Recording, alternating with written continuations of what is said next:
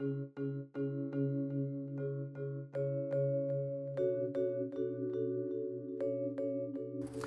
if you look at today's organizations, we see that bore-outs and or burnouts are quite often an issue in the organization. On the one hand, when we hire young people, we call them talents, but if we're not very careful, then a couple of years later we call them our social passive, or at least we treat them that way. One of the ways in which we could deal with that is craft jobs much more.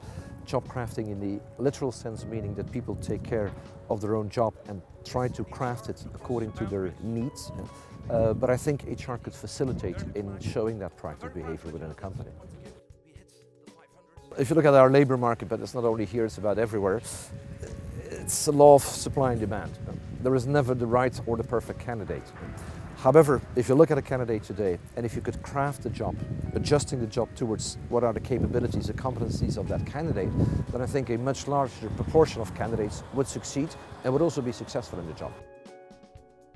I think if you look at an organization, there is a reciprocal learning effect. Youngsters have to learn or have to be socialized in a company, as we call it. We see some companies doing reverse socialization or reversed mentoring, so to speak.